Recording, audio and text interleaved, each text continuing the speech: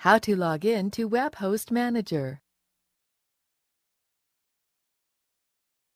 In order to log in to WebHost Manager, WHM, you must first have your login details including 1.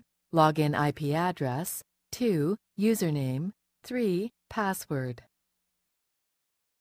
This tutorial assumes you already have this information and have navigated to the IP address login page shown here.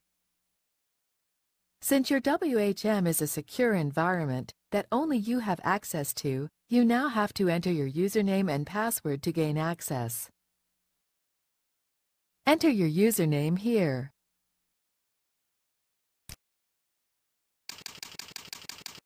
Enter your password here. Then click Login. That's it! You've successfully logged into WebHost Manager, WHM, and can now begin setting up new web hosting accounts, creating packages, and dozens of other tasks to help you manage your web hosting business.